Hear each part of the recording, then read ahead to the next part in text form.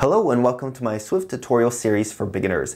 In this lesson, you're going to be introduced to classes, which is a highly critical part of the Swift programming language. Now, I'm going to warn you, it's a little bit of an abstract concept, but I'm sure you'll do fine.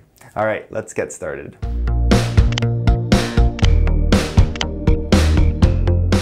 So in this playground here, I have several pieces of information. I've got 3 variables actually. 2 of them are strings, 1 of them is an int data type. Remember back in lesson 2 of this series, I talked to you about several common data types, and I just mentioned in a brief, like 1-second sentence that you can create your own data types. Well, now we've arrived at that point, and what we're going to talk about are classes. And you can think of it as a way to organize your information. Now, no, we talked about functions, and that was a way to kind of group pieces of code together. Well, when you think about classes, you're more so thinking about information. So for example, in this scenario, I have a name, I have a salary, and I have a role. Well, you can see where this is going. All of these different variables or pieces of information have to do with a person or an employee or something like that. So what we can do is we can group this information together into our own new data type called employee. And in order to do that, we define a new class called employee. Let's take a look at the syntax involved. So you start with the class keyword, followed by a space, and then your class name. In this case, we would call it employee, followed by space, and then you have a pair of curly brackets. Inside your curly brackets is where you would define your class. Let's jump back to the playground and define our employee class.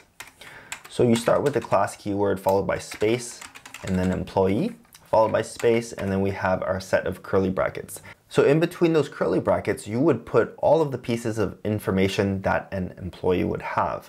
So why don't we take this information up here, I'm going to cut it and I'm going to paste it inside of our employee class. But one thing to keep in mind is that you're not defining the information for a single employee, because remember, we are creating a new data type here called employee. So this is a general definition that you can use over and over again. Instead, you're specifying what sort of information every employee should have. So we don't fill out the specifics now. We just say that an employee data type should have a name.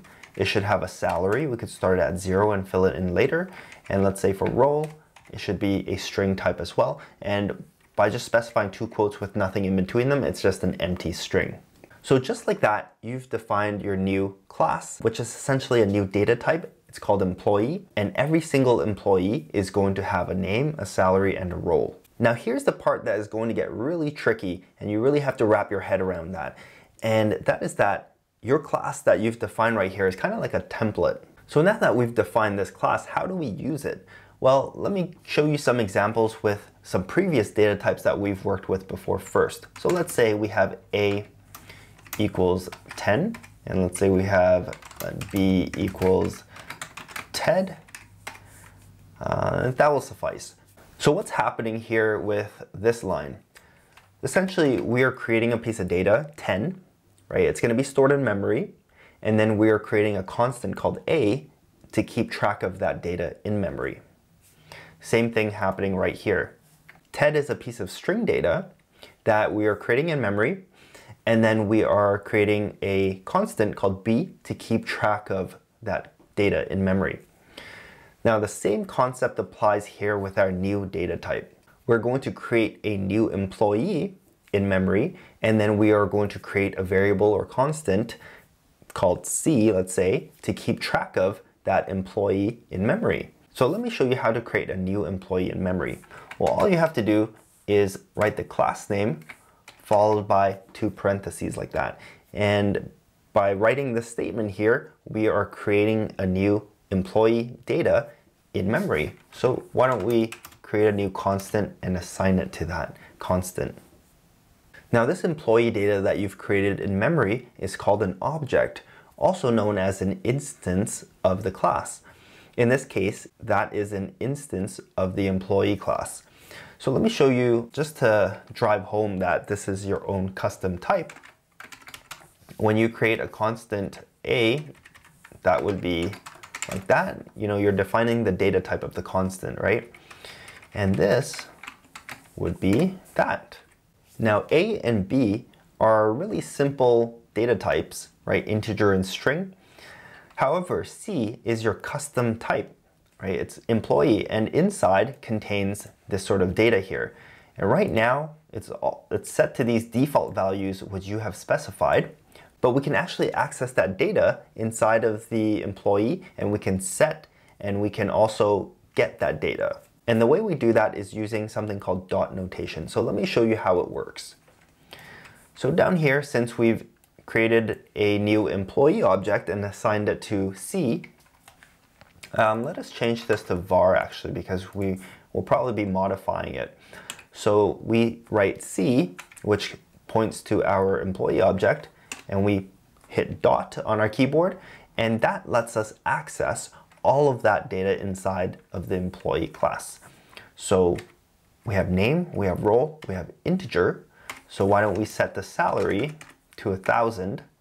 Well, first, yeah, let's do that. And then I can show you print c.salary, and you can see that it says 1,000 right there.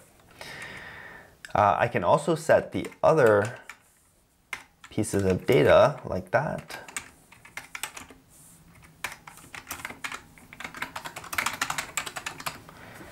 Something like that. Now, another cool thing about defining your own data type using a class like that is that in addition to specifying what sorts of pieces of data it should have, you can also define functions in here. Yes, you can write func space, let's say do work, right? If you forget, this is how you define a basic function here. And I'm just going to print I'm doing work or something like that. And then let's say because they are doing work, we are going to increase his salary by 1.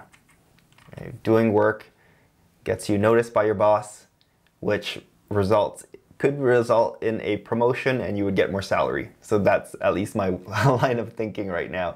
So let's say that that's the case. How would I execute this function? If I just try to call the function do work like this, it's not actually going to be recognized. Because this function is part of my employee class, I would actually have to call this function on an object of that class. Because I've created an employee object right here and assigned it to C, I can actually do C using dot notation now, and you can see that I can access this function. Actually, why don't we change our print statement here and insert the name. Let's say, but why would you refer to yourself in the third person? It's doing work. How about, hi, my name is, and I'm doing work. I don't think I'd hire someone like this who refers to themselves like that, but let's see what happens. Okay, all right, it's running. All right, hi, my name is Tom and I'm doing work. So that's pretty cool. Now I want to show you something else. So I'm going to define another employee. I'm going to create another employee object in memory, and I'm going to set this person's name to Sarah. And let's say Sarah is let's say manager. D.salary equals, we'll do without, oh, this is an integer. And I am going to say D.toDoWork. Now you'll notice that C and D are two separate employee objects.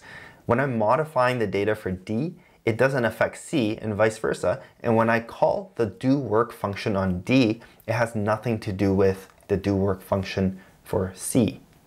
So that's a basic introduction of how to use classes. So one last thing I want to mention is that when you declare a function inside of a class, it's actually called a method of that class. And these variables that you're defining inside your class are called properties of that class. And also I want to point one thing out is that notice I can access salary from inside my function. And that is because it's declared up here. All right, so properties and methods when they are inside classes. Now there's a lot more to classes, but I just wanted to introduce them to you in this video. I hope you can see why classes are a fundamental building block to organizing your information. Now in the next lesson, we're going to take classes even further. For now, if you like this video, please hit thumbs up and hit subscribe to support the channel.